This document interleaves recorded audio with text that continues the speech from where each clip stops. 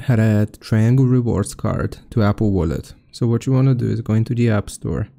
Here we will search for an application called Pass to You. You need this app in order to add your Triangle Rewards card.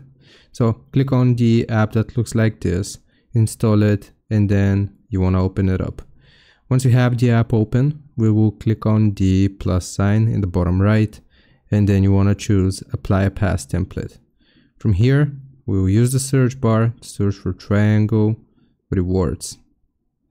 And it's going to show you some of the most applied templates here for the cards. So we will do this one, apply it 400 times. Now this is going to load up the card that looks like this, and you can add your QR code at the bottom by clicking on the pencil icon. So here you can either scan it or enter the code itself. After you're done with this, click on Done. Then you want to click on Add. And now if I go into my Apple Wallet, I should have my Triangles card that we just created added. So I hope this helps. Leave a like and sub. I'll see you next time.